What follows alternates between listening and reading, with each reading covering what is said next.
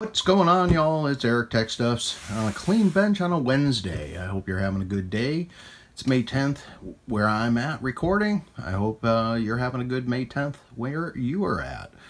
So today we're talking about something very elusive. It's actually something that has bothered me and always curious about since I received my RCI-2950 way back in '94 or so.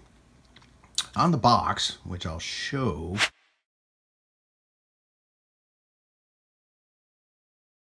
See that highlighted part? It had a CTCSS optional tone board right on the box. Of course, later on they just eliminated that, and like the 2950 CD I saw, it just had showed the repeater splits. But yes, this radio here does have split repeater option available, and that's great on 10 meter FM repeaters. Yeah, it's not as prevalent as 2 meter 440 repeaters, but still it's a fun little option as 10 meter FM repeaters. And yes, you can program the split. You can use that without, which is what these were really when they came out. A lot of 10 meter repeaters were still open and not using CTCSS tones to close them down a little bit. And it does make sense because, yeah, I remember even into the late 90s there was a repeater in my area, and it would get kerchunked all the time just from DX and static and everything like that. Even a couple of times you can be in a certain area and you can key up a multitude of the repeaters that use the same split frequencies, and if they all had open, you could talk to each one of those, so the received back was just 5 different people trying to return from 3 different or 4 different repeaters. So yeah, that's kind of gone away, and now we kind of really need the CTCSS tone option in this. Now I ended up looking and searching forever and ever and ever, and I saw other comments of guys wanting the same thing, and it kind of left with no results. And then I did some real searching, and then I come to find out, yes, on the Ranger website way back in the day, and they had some great helpful information. They had the instructions of how to set up a ComSpec TE32 CTCSS tone encoder. They also had the instructions for the SS32 and the SS64. So I have, of course, as usual, another ComSpec TE32 to use. So we're going to play around with this, but these are the instructions for the 2950 DX. So it is the 2 duals radio there. That's the 10 and 12 meter radio. So that's what these are the hookups for. Pretty nice to have this, at least if anyone has the DX and they want to use them on FM repeaters. There you go. You just got to find these, which are very elusive.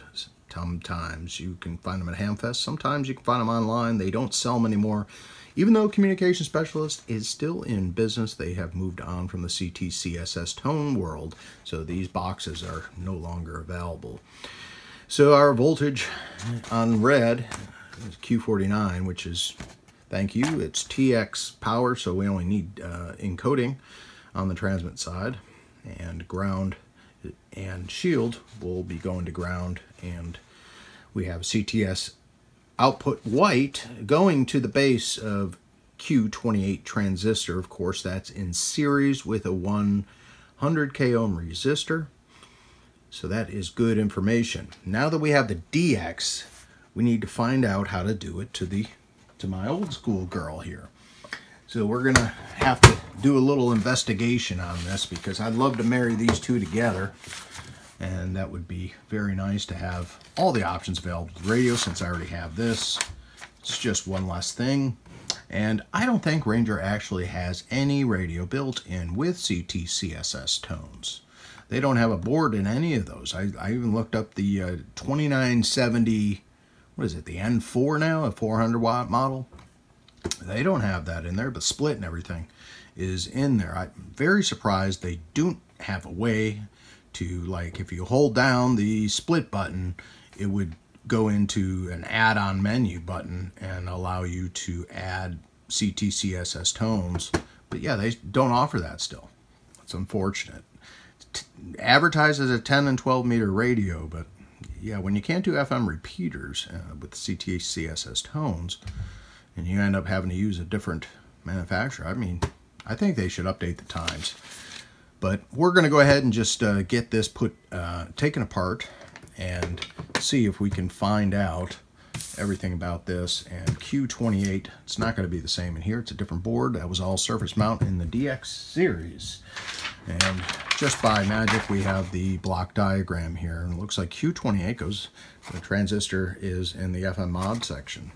So basically, we just have to go ahead and get another block diagram of the 2950 and see if we can make heads and tails of it. And then we can maybe add CTCSS tones to this radio, because yeah, that'd be nice. Well, I began fiddling around with this, so we do have wires coming out the side at the moment. And I can't find my trusty Surecom frequency counter, that one that I had on the channel, that little gray box. I gotta find that thing, because this would be perfect for the CTCSS tones. Fortunately, I cannot find it at this time. But let's play around with this, and I'm just going to use the old ICOM 7300. This thing is dusty. I got to data vac that. That is, if that's on the top, I can imagine what's inside. So yeah, I'll data vac that. That'll be a satisfying video to see this get cleaned back up again. But we're going to use the tone scan on this. And what do we have this set? We have it set for the reds. So right now we're on 151.4, and we're just going to use this. I'm going to do a dummy load using an oddball frequency so we can see if this actually works. And then after it does, I will tell you how I did it. Let's do a tone scan, keyed up.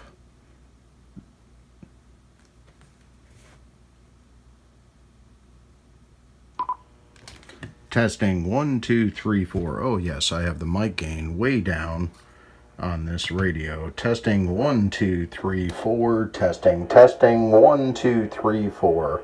My goodness, I think we have a winner. But let's check it on another subaudible tone and run a tone squelch one more time.